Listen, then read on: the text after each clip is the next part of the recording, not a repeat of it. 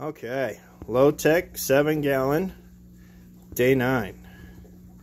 We added in 7 fish and 2 snails yesterday. A bit much, I know, but we did it anyway. We were hoping for the best, and that seems to be what happened. Everybody checks in today. Most of the shrimp that I could see. The little placo in the back there is fine. All 4 neons, both guppies, both large snails, all the little snails. Everybody's moving around and seems good. The water's cleared up pretty good since I had to move everything around. All the plants seem like they're doing okay. The sponge filter is doing its job. Got a light little coating on there. Looks like we're good. Did all the testing today, as you can see over here.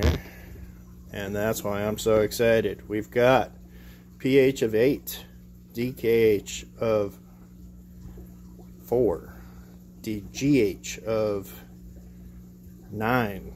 We've got 0 nitrates, 0 nitrites, 0 ammonia.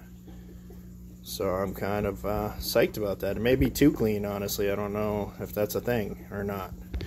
We fed some little bloodworms today, for about 7 little frozen bloodworms, and all the fish were playing tug of war with them, which was kind of cool to watch. But yeah, overall fantastic.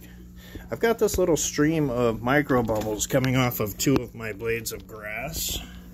Let's see if I can show you guys this. There you go. Can you see that? Right out of the blade of grass. Got it going on over here too. There it is.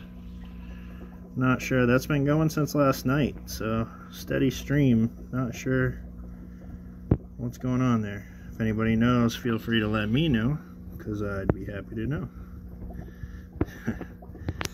But yeah, other than that, everything is fantastic and going well.